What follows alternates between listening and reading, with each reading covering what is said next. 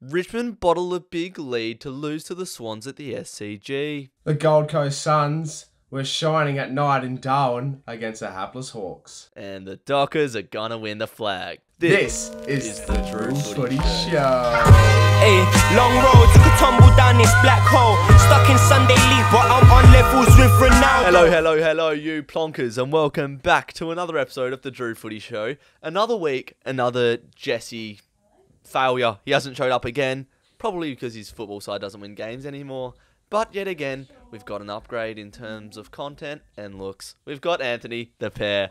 Anthony, what's going on, my friend? How are we? Hello, Drewzy. It's good to be on the DrewFooty Show. I think Jesse's obviously a bit like John Cena. You just can't see him at the moment, so that's all good. But I'm honoured to be on him again. It's nice to be on the show, and I'm looking forward to a big app ahead. Who needs John Cena when you got the great Carly, is all I have to say. But if you want to contribute to the DrewFooty Show, head over to the DrewFooty _ Instagram account. That's where we get the topics and questions for the show. I'm trying to hit 7.5k by the end of June as well, so make sure you hit that subscribe button. It's absolutely free if you haven't done it already. Like the video to support the channel. Let's get into it. This week for Bloke of the Week, usually we go for a bit of a joke bloke, but this week I saw something admirable, Anthony, and I'm giving Bloke of the Week this week to Bobby Hill for playing a game of football after being diagnosed with testicular cancer. He wanted to go out and play one more game before he has to go through all the treatment and everything that comes with that terrible disease. We've seen players fight back from it, Doherty from Carlton and Jesse Hogan as well. So, you know, hopefully we have our fingers crossed, and the football world's prayers are with him at the moment. But yeah, Bobby Hill, what a bloke, Anthony. Yeah, I know. Like, we can't say anything highly enough that represents what Bobby Hill's done. There's been a few players over the time, as you mentioned, Doherty, Robbie Gray through an off season as well. But I think just it's an exceptional thing to go through, and I don't mean that in exceptional as in good. It's exceptional that he's in tough to endure this and put his head towards footy and continue to play. Like, it's full credit to him, and I think he's more than a bloke of the week. I think he's one of the blokes of the year to be nominated. Yeah. So, Bobby Hill, well done, Bobby. You are the bloke of the week. Give him a clap. Into our winners and losers of the week, Anthony, and I'm going to give my winners this week to the Fremantle Dockers, who had the biggest win I've seen since the 2013 preliminary final against the Sydney Swans. Anthony, your team's been good for a few years, and we were talking before off air about how Port Adelaide beat Hawthorn in 2014, and that sort of kick-started really your last 3 years and how you wanted to play.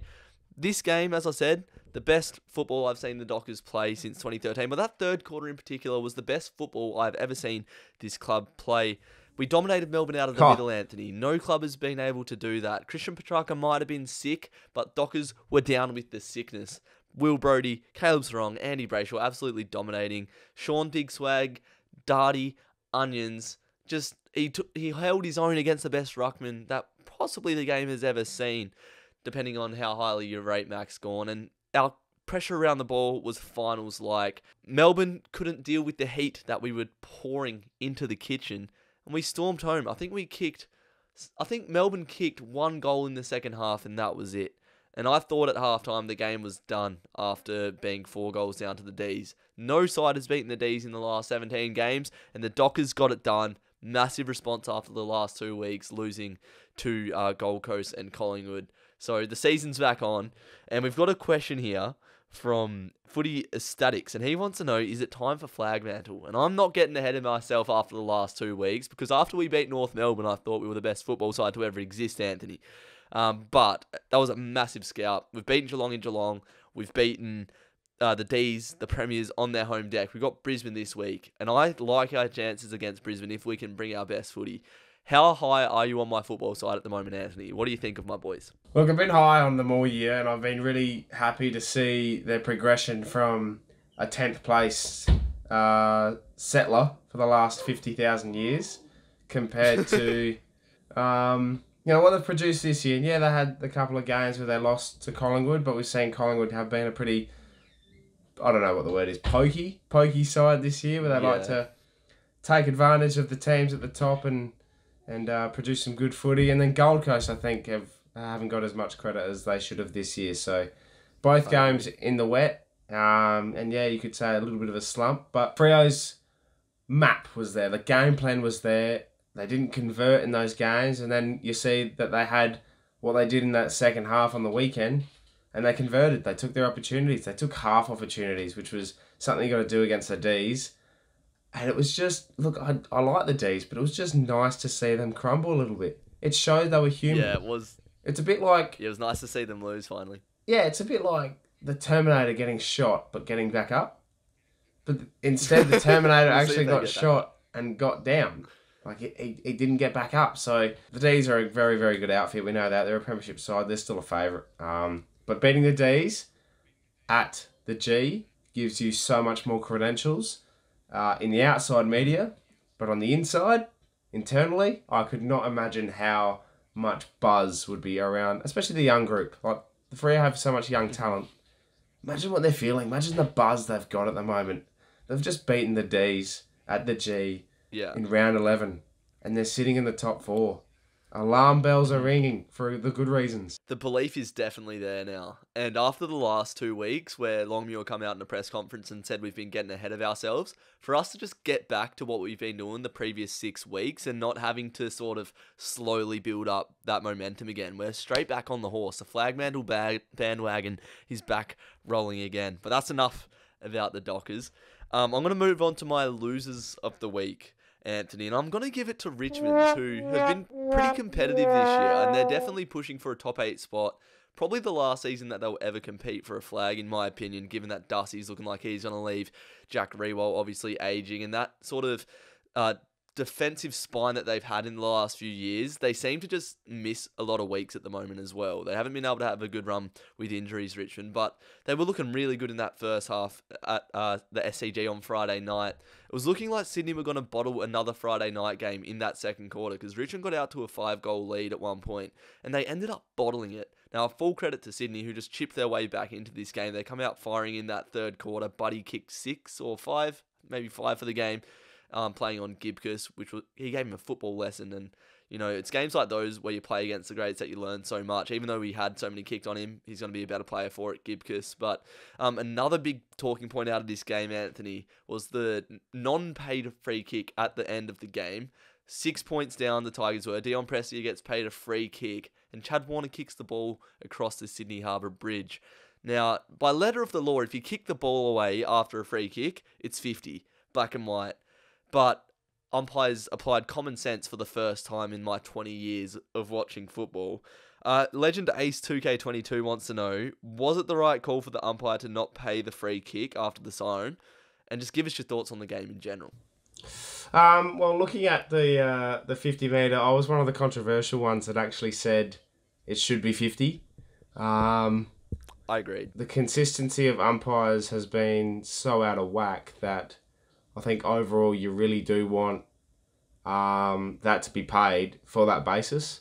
And I understand the siren, I understand the end of the game, the emotion. You've just won a close game of footy after coming back after 30 points down. Richmond probably shouldn't be in that situation anyway. But the fact is, you don't bomb a ball into the crowd. We've seen similar things during a game where if you're even the slightest of the footy going outside for a boundary throw-in or out in the full, and you're punching it into the crowd, that's paid free kick against for time wasting. And people were using, like saying at the end of the game is okay because the time stopped. Well, it hasn't. He's still going to take a set shot. Yeah. He's still got an opportunity to kick a goal. So you're just wasting time and delaying the game, which was going to be an inevitable... No, he's not going to kick. Prestia's not kicking a goal. The bloke can't kick 30 metres anyway. And he's 80 metres out. So, you're not going to have a result from that. But kicking the ball away into the crowd, delaying his kick, knowing it's a free kick, he might have not known, but it's still a free kick. You're still delaying time. Yeah, I agree.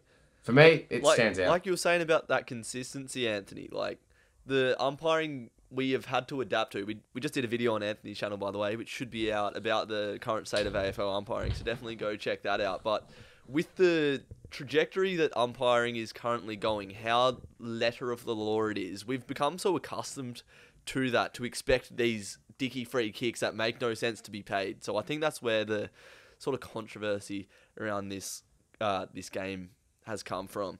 Let's move on to your winners of the week, Anthony. Who have you got? Well, there's been a couple of big winners. Most notably Port Adelaide, beating an Essendon team who's unreal. Collingwood beating Carlton, get an honourable mention. But I'm going the Gold Coast Suns. What Stewie Drew's done this year with no star power in Ben King. He's had Levi Casbolt and Mabai Chol stand up as tall forwards. It's been incredible to see the way he's able to adapt to any situation in a game. He's beaten Freo. He's been able to beat Carlton. They beat a Swans outfit at the SCG. Now you're knocking off Hawthorn by 10 goals. The credentials are there, and they have a very, very good draw running home. And I'm loving some of their players. And I mentioned Casbolt. I mentioned Chol. Ainsworth is incredible up forward. I think Rao's starting to find his feet again. Obviously, Took Miller's just one of the best in the business. Ballard, there's so many of their players that you like to love, and there's a bit of a culture there now. Yeah. And it's, excuse the pun, but they're really starting to shine up there on the Gold Coast. So hopefully, if they don't make finals, they're going to be a top 10 side. I think they're going to really push a few teams. I think this is the best Gold Coast side we've ever seen. They're actually competing every week, and that's all you can ask a developing side to do. Watching Freo over the last few years, that at their best, at minimum, they can compete most weeks, and then we'd have weeks off where we'd just get pumped and people would think we're crap, even though, as a Freo fan, you see the potential there. But every time I watch Gold Coast, they are there to compete every single week. And those are the foundations that will make you a good football side. Yeah, and that's what you want to do, isn't it? You just want to see your team compete. Exactly. Who are you going to give your losers of the week to, Anthony? Let me know. Da da da da da. Da da da da da. Carlton. I don't have any sympathy for the Blues because they've been so up in their little cloud this year. I'm happy for them to be doing well. But, when you lose to Collingwood, who are, you've just claimed a big win against Sydney. You've claimed a big win the week before as well against GWS. They celebrated that game like they won the flag. But, Carlton have credentials as well. I'm not denying that, and I'm happy to see what they're doing. But, you've got to win those games. And every time you see Carlton lose, it's just like, maybe, just maybe, this is the fall. But, they're sitting comfortably. I don't think they're too much of a loss. I don't think there's been too many losers this week. It's good to see Adelaide losing, but, that's just my personal taste. I think one of the biggest shifts in this game was Jacob Wiedering going down, just because he's such a big pillar down back. And as soon as you sort of gain the ball from a defensive entry, Jacob Wiedering's always the one taking that intercept mark and getting the ball moving. So I think it took them a bit of a while to settle in that game. But I've rated Collingwood all year long. They could borderline be winners of the week, in my opinion, because they're giving teams a tough task to play against them every single week. Craig McRae's done a great job there this season. And they're just playing real good footy at the moment. They should be a finals side this year. I think they're finals quality. And they just did enough to hold on in the end. Carlton had a bit of a a sniff in the end of that game, but they couldn't get it done.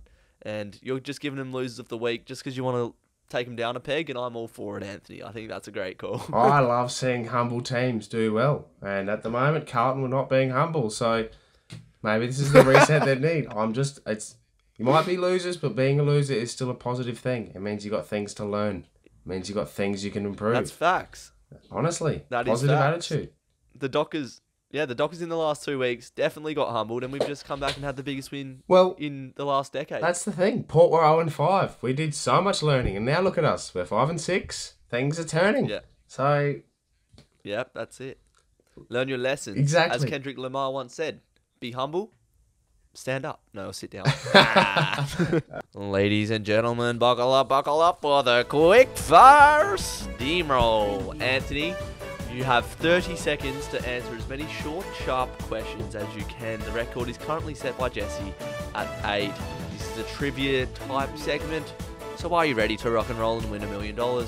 I am ready because, as we know, the segments you used to do that know your team, I dominated 10 out of 10. So I've got You're credentials. a fan of the pub quizzes. Oh, I love the pub quiz. I also love the pub, but that's a different story. 3, 2. Do you think Freo are contenders? Yes. Are Gold Coast a top 8 sniff? Port Adelaide. Is Justin Longmuir one of the best game day coaches? No. Are Fremantle the best competitor to Melbourne for the flag? Yes. Were the Jack Darling jeers justified? Yes. Who is worse, North Melbourne or Wet Toast? Oh, well, North Melbourne. Who in the top 8 is most vulnerable to miss finals? Western Bulldogs at the moment. I'll give you that. That could have broken the record. I'm going to count these up. Let's see how we went, Anthony. I think you got quite a few in there. So, Anthony, you got 7. You fell just short. But Damn. I think you did a good effort because I thought you did very well then. I was very good. Good job. What was that Port Adelaide response that you gave me? I don't know. I think I said Port Adelaide when you said Gold Coast top 8, but I've just replaced it and gone Port Adelaide. I had to throw one. That's a good way to do it. Just answer the questions wrong and get through as many as you can. Port Adelaide, Travis Boak, 2004, Ken Hinkley sacked. I wanted to throw it in there. Other games include Mr. Pearman. Let's go to the Gabba, which was the first game of Saturday. Brisbane versus GWS. Brisbane had a very slow start. GWS were up by 5 goals at the start of this game, but Brisbane fought back. They know their game plan. They know how to win games. But if I'm a Brisbane fan at the moment, I'm not too happy because last week they had Hawthorn score 118 on them. This week, the Giants scored 96 on them. There's definitely holes in this Lions side, I reckon, particularly down back. What do you reckon about the Lions, Anthony? They're not as convincing as they were a few weeks ago, I think. But if they could, it's interesting because the way they lost to Hawthorn was very un-Brisbane-like, and again on the weekend a slow start. I think there might be a few jitters in their game plan at the moment. That slow starts can be costly, but hey. They're Brisbane. They're at the Gabba. I think they'll come good. They just need a bye. They need a bit of a reset, and once they do, I think we'll still see them come good. Yeah, I just honestly think they need to figure out their defensive plan, and then they're the hardest team in the comp to play against, pretty much, because they score over 100 every week. Geelong versus Adelaide at GMHBA. Not going to talk about this game, but I will allow you this opportunity to laugh at Adelaide. More competitive than I thought. Darcy Fogarty's gone, and Geelong at home. Yeah, there you go. West Coast versus the Bulldogs. I didn't even know this game happened, to be honest. I don't think many West Coast fans did either, because there was that many empty seats that they were giving away tickets for free. And I'm not even kidding. West Coast were giving tickets away for free. That is nuts. That shows you where they are. The dogs were probably doing the same. Maybe. But, that's not embarrassing. Not even the Fox Footy commentary wanted to be there. 101 point loss at home. We love to see it. We absolutely love to see that. I honestly didn't watch this game. I was too busy celebrating the Dockers' win. Again, another clash of the Titans. St Kilda absolutely flogging the Roos by 53 points at Marvel. The best thing I saw in this game was Wanganeen Malira run down the wing like a roadrunner. And we were talking in that Rules AFL umpire video that we did. I want to get rid of the bounce just so I can see Wanganeen Millera run freely every single week, because that was a thing of beauty. But Max King just keeps kicking goals up forward, and obviously St Kilda were going to win this game. Do you have anything to add? Again, didn't know this game happened, but... I got to watch him a couple times last year at the State Academy because WA played South Australia twice, and he was just a clear standout. He's just going to be a star. That just lanky runner build. He's going to be great. Yeah. Now we'll give you some time to talk about Port Adelaide, Anthony. Your boys had a bit of a weird win against Essendon, 16 points. Was it wet conditions? What was going on there? Tale of two halves, Drews. I think overall our first half was very impressive. The way we transitioned, the way we moved the ball was very sensational to watch and be there. The second half, well, yeah, it rained. Essendon sort of evened the game up a little bit. The one thing I liked from Port was desperation. We haven't shown a lot of that, and the way we were attacking the footy, we didn't put it on the scoreboard, but our desperation, especially at the contest, was a lot better. And I'll tell you what, it was good to have Big Dick back. Big Charlie Dixon. Those big paddle pop hands were just sensational to see. So he's looking fit, he's looking lean, and I'm expecting a big second half of the year for him, and hopefully the buyers come at a good time for Port. I think you guys have actually, like I was saying it before, you guys have just found a way to win again. You're just on the brink of the 8 at this point. And if you can bring that same footy that you've been bringing for the last 4 years again, maybe tinker with it a little bit. There's no reason that you guys can't make a push into the 8 and even a finals push with the quality you guys have on your list. I spoke about it on 9 Things We Learnt this week. Like, with Dixon back into the side, you got Finlayson and Marshall. Those are 3 genuine, like, those are going to play in every side in the comp. And you've got them in the same team. Yeah. Great keys. And then you've pushed Boak forward. Motlop just does what he does. You could probably do with a better sort of small forward in there, but Powell Pepper pops up for goals just about every week as well. So I reckon on paper, you guys have one of the best forward lines in the comp. It's just about sort of making it click, as you said, in that transition from back to front and that mid to forward connection. As you were saying before, you were happy to see your boys compete, and that's all you can ask. After that 0-zip and 5 start to the season, it's just good to see that your boys are just playing hard, because that's all we can really ask for. If the game plan doesn't work, that's on the coaches or the players' ability to understand what the coaches are trying to convey to them. But your players have to show up and compete and be physical every single week and play for the badge. So it's good to see that Port are back doing that. Yeah, it is. And it's either we're making a tilt again for the top 8 or we're just delaying Ken Hinkley's sacking. So either way, it's going to be interesting to watch. Now into the tips, Anthony, and if you didn't know, my tipping this year has been horrible. I'm sitting on 61 total tips, 87th out of 113 in my own competition, but I did climb this week by 5 places, got 7 out of 9 correct tips, only getting Melbourne and Carlton wrong. At the top of the Drewzy tipping comp, we have Yeaderson Peterson 2 on 75 total tips. But let's get into our tips for round 12. On Friday night, we've got the Bulldogs versus the Meow Meow Caddy Kits. And I'm going to tip... Oh, it's a 50-50 one. I don't know who I'm going to tip. I was trying to buy time. Who do you reckon? The Cats. Yeah? Cats I comfortably. reckon the Bulldogs could have a massive statement win here. If they At do, Marvel. then I reckon that's your top 8. Alright, I'm going to tip the Bulldogs because I need to get some riskies in. And I reckon... I just don't think Geelong play Marvel that well. So I'm gonna go the Dogs to get it done by 18 points. Adelaide Oval will host our 2 rivals on Saturday, Adelaide and West Coast. Jesus Christ, I wouldn't want to be at that game. I'm gonna tip your boys, the Crows. My boys, the Crows. I'm gonna tip that whoever watches that game will go out afterwards because they don't want to re-witness that ever again. They never want to watch football again. I'm going to tip an upset. I reckon the West Coast Eagles get a win. Ugh, gross. Gold Coast are playing North Melbourne. Ooh. Here we go. Gold Coast are on the up here. They get a win. Oh, they get a win, but again, what kind of game is this? Who in the fixture at the AFL wanted to schedule this? We honestly need to start getting a promotion relegation system in. Seriously, like you've gone the Dogs and Cats on a Friday night. West Coast Adelaide, only the 80-year-olds from the Crows are watching it. Gold Coast North Melbourne. Is this game played at Metricon, Drews? No, it's at TIO. I think they're playing in Darwin again. So you're telling me the first 3 games of this round, you're going to have a combined crowd of 10,000 people?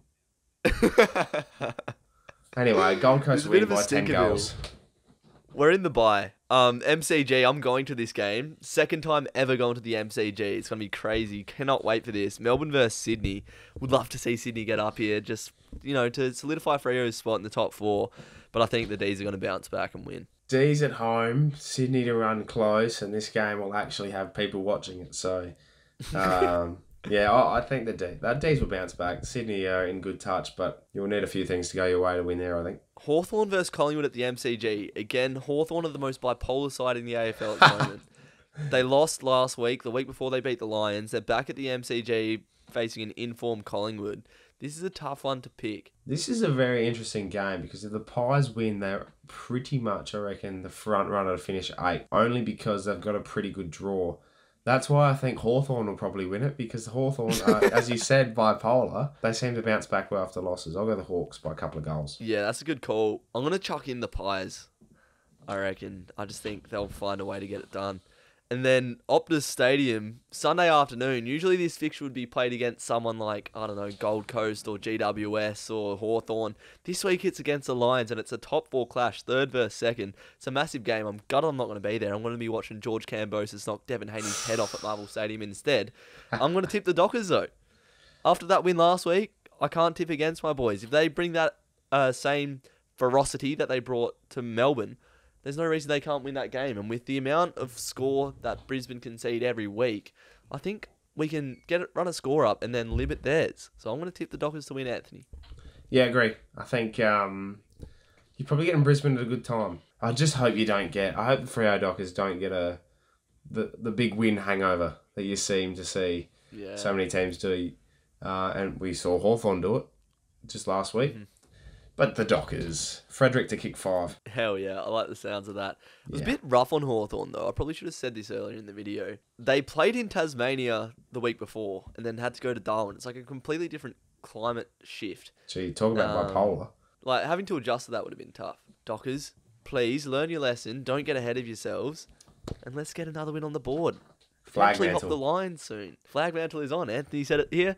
You heard it here first on the DrewFooty Show. And that's going to wrap up the DrewFooty Show. So thank you very much for watching. And thank you to my beautiful friend Anthony for coming and giving me his time. Anthony, we did a video on your channel, AFL umpiring related. Anything else you want to plug? Let's plug. We know the pair. We know the latest video we've put out. But Pair's on a pod. The latest podcast I've been doing.